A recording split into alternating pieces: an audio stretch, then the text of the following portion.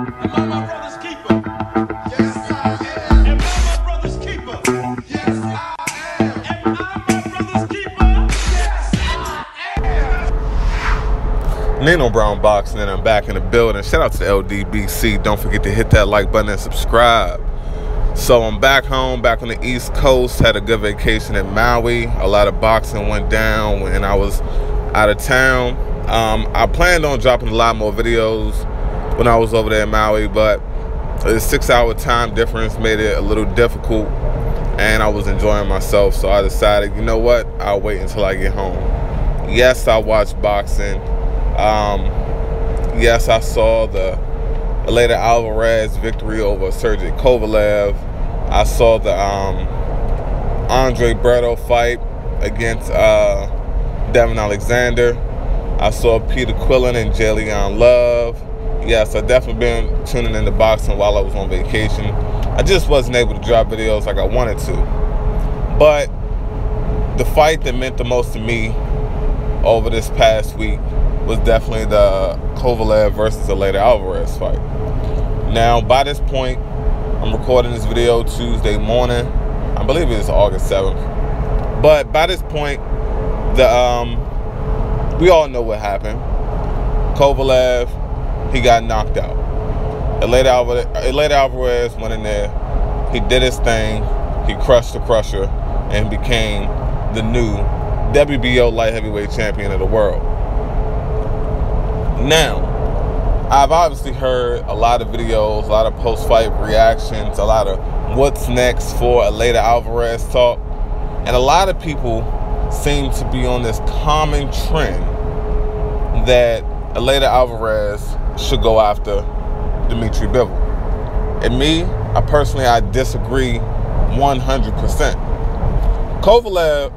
Eleider Alvarez, he already slayed the giant and Sergey Kovalev. So why should he go after Dimitri Bivol next when you have two champions in Dimitri Bivol being the WBA champion and you have Arthur Beterbiev being the IBF champion? Those two guys need to unify.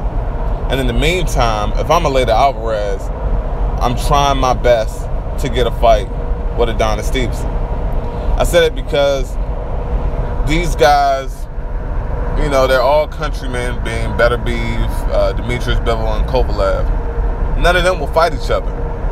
So trying to pass Bivol off and pretending like Arthur Beterbiev not over there carrying around that IBF belt, I think it's completely ridiculous. You know, why does Eleider Alvarez have to take the role with the most resistance when you had guys in his division that were champions before him that weren't willing, they're not willing to fight one another? He should go back to the drawing board and figure out what is the best way for him to fight Adonis Stevenson in a big unification bout in Canada. They should just try to put it together and make that go down. Now, we all understand the difficult part with that is Adonis Stevenson is he's a person that's difficult to do negotiation with. Yes, I understand that Dimitris Bivol just fought. I understand that Arthur Beterbiev, if I'm not mistaken, he has a fight coming up in October. So all of this stuff will most likely take place in 2019. But last I checked, it's also other guys in the light heavyweight division that Eleider Alvarez can go after. Based off the current state in the light heavyweight division does not include Andre Ward. Eleider Alvarez did the unthinkable. He's not at this point in his career, he's not a Hall of Famer, pound for pounder like Andre Ward was. And no one said that they saw this happening when it comes to anyone at that weight class. So Eleider Alvarez was able to get the work done. It's a motorcycle driving past me. Eleider Alvarez was able to get this work done, and he should go after the WBC strap and Adonis Stevenson. He should, fight in America, build his name some more, and let those two guys fight one another. I understand that you can't make someone unify. I get that, but at the same time, it's like You shouldn't have to. Eleider Alvarez shouldn't have to knock off all of these Russian cats when they're not fighting one another. Another thing about it that's annoying me, it comes with the whole WBA thing. Now, the idea popped in my head, so I did not look into it at all.